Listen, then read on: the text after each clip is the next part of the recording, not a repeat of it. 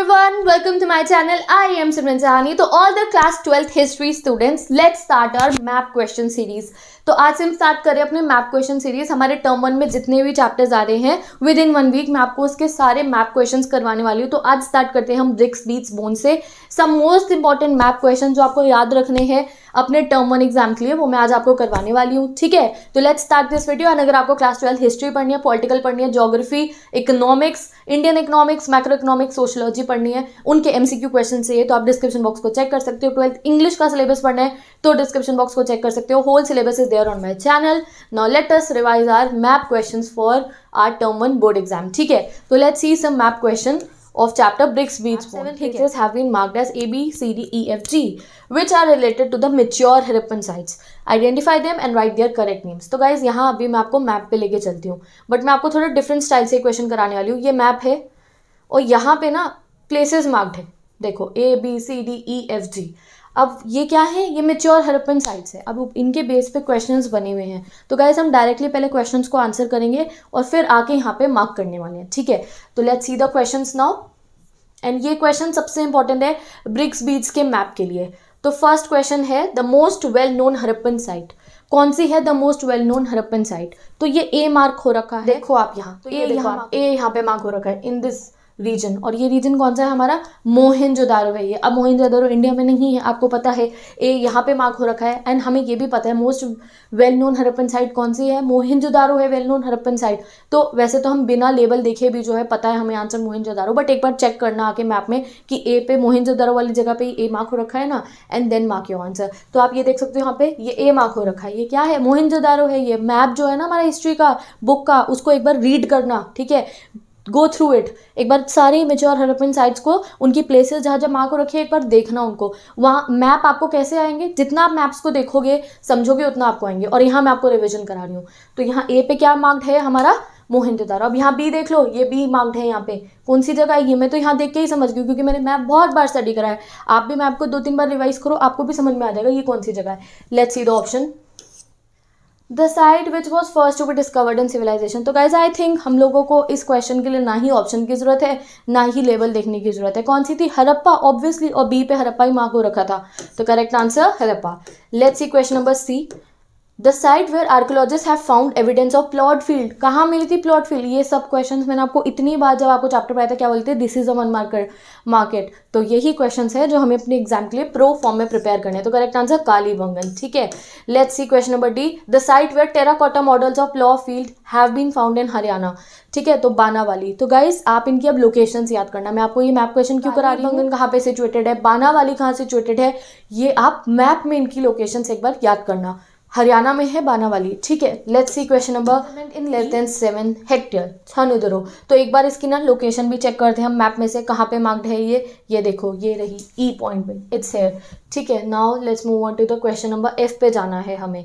The site which is specialised centre which was specialised centre for making shell objects. कौन सी थी ये? बालाकोट. अब shell objects वाली site Balakot कहाँ पे है? ये it is near the coast. Yes, इन गुजरात. यहाँ देख सकते हो आप F1 ये मार्क हो रखा है इन गुजरात, बालाकोट. ठीक है, let's see the question number ji. Site where water reservoirs are found. कहाँ पे हुए थे? ढोलावीरा, यानी कि हमारे गुजरात में ही. तो G1 कहाँ है? ये देखो जी यहाँ पे मार्क्ड है गुजरात में.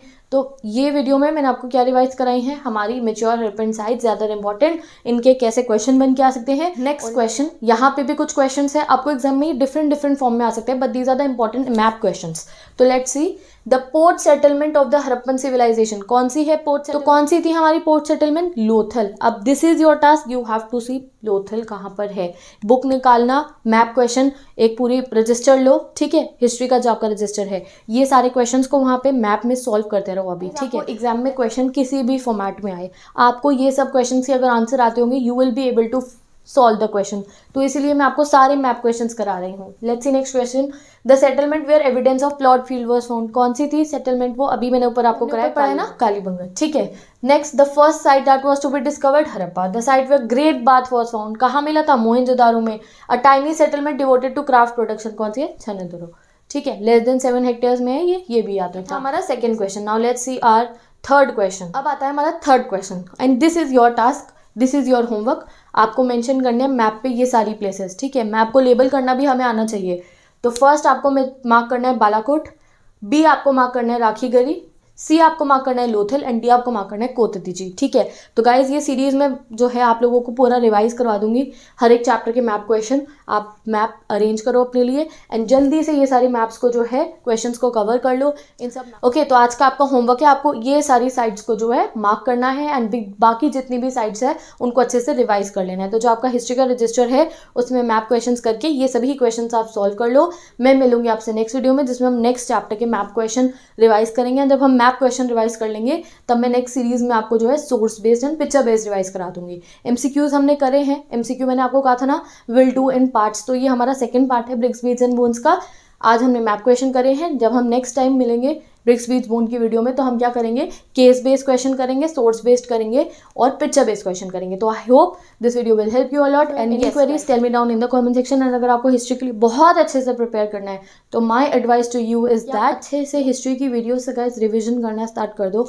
हिस्ट्री का ये जो चैप्टर ब्रिक्स बीट्स बोन से, ये मैंने दोबारा अपने डिजिटल बोर्ड पर भी पढ़ा दिया है। 1 घंटे प्लस की वीडियो है, ज़्यादा देर की भी नहीं है, 1 घंटे 20 मिनट्स की आई थिंक सो।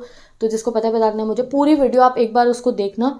एंड मैंने उस वीडियो में इतने सारे एमसीक्यूज भी आपको बताए हैं, full revise back to back आप देखो।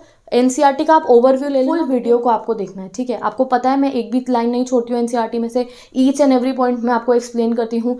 तो आप फुल चैप्टर रिवाइज कर सकते हो फ्रॉम द वीडियोस। ओके, आपको फिर देखना है एमसीक्यू क्वेश्चन, तो पहले पूरी वीडियो से चैप्टर को रिवाइज करो and then go through the MCQ questions, because जहाँ आपका कॉन्सेप्ट क्लियर है एनसीईआरटी का, when you know each and everything from the chapter, तो आप एमसीक्यू कोई भी सॉल्व कर पाओगे। क्या मैंने चैप्टर में ये नहीं समझाया था कि कौन सा साइट कहाँ पे है, मेच्योर हड़प्पन सिविलाइजेशन कौन सी है एंड फर्स्ट नोन कौन सी थी, ये सब चीज़ें हमने चैप्टर में सब पढ़ी थी। यही हमारे एमसीक्यू क्वेश्चन में बन के आएंगे इन द डिफरेंट लैंग्वेजेस। तो लैंग्वेजेस समझनी है, पैटर्न समझना है, तो उसके लिए एमसीक्यू सीरीज है।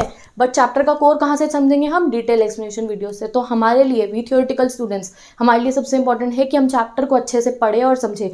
आप एनसीईआरटी से रीड करना चाहो एनसीईआरटी से रीड करो, वरना शॉर्ट में रिविजन करना चाहो तो बैक टू बैक रिवाइज करते रहो। तो with this by bye, take best of luck history students. If you have any queries tell me down in the comment section, and before your exam we will be doing so many revision. Best of luck and I'll meet you in the next video.